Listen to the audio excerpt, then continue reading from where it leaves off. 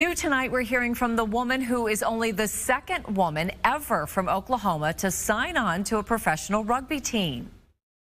As soon as I started playing rugby, I really fell in love with the sport. Love the physicality, I love the speed, but most importantly, I love the community that rugby provides. It truly is something that you cannot experience in any other sport. It is so unique to rugby, and that's why I love it. That's Glory Woolley, a 2018 graduate of Broken Arrow High School who just graduated from Oklahoma State in May, having only played rugby as a club sport at both schools. Well, she recently signed with the brand new Premier Rugby Sevens League. This is video they shared with us. It's the first domestic league of its kind with men and women's teams under one league.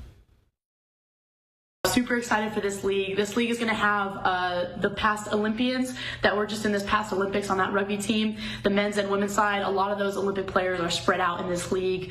And so it should be a really cool opportunity to see high-level rugby being played domestically.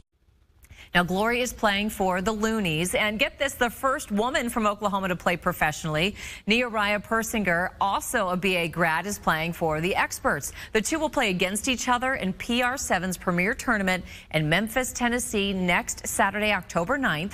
The games will air on Fox Sports 2 and be streamed on the Fox Sports app. Best of luck. Well, President Biden